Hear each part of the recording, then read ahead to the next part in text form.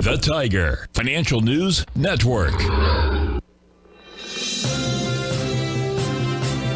TFNN. Headline News Update. All right, guys, welcome to the 4 p.m. news update.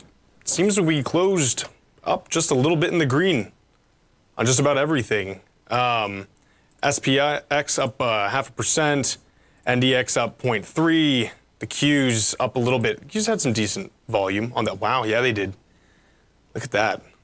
And next week, we have window dressing, so we'll see what kind of happens regarding that. The volatility is so beautiful, but it is also just something to fear as well.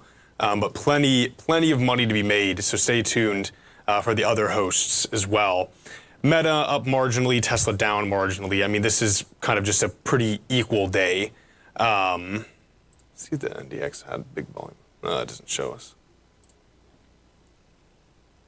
Yeah, some big volume to the upside on some of these little indices here and some of the ETFs.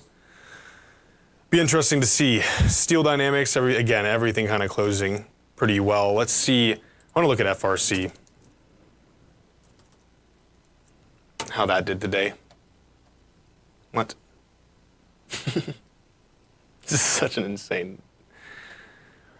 Oh man, we'll see what happens Monday with the banks. Listen, if nothing extreme happens, next week, maybe we might see some, more green. Obviously, we're in a bullish market, or excuse me, a bearish market, without a doubt. So there'll be some strong fighting, and I'm sure again high volatility. Anything else good to look at? Let's see here. GDX. Oh, you know what I want to look at? I want to look at Nugget. That is the daily bull gold. That's on a 1 day. Let's see what happens. These direction, I guess it only does 1 hour. These direction ETFs are awesome. I did a short trade on an asset a few weeks back, and it was just awesome. Obviously, these are guys over at Direction. Before we go, one of the things just to get a light little thing into the weekend, everyone on their shows has a nice little segment they have. One of the things I wanted to show you guys was this guy, a cedar waxwing. It's quite beautiful, isn't he? North American bird.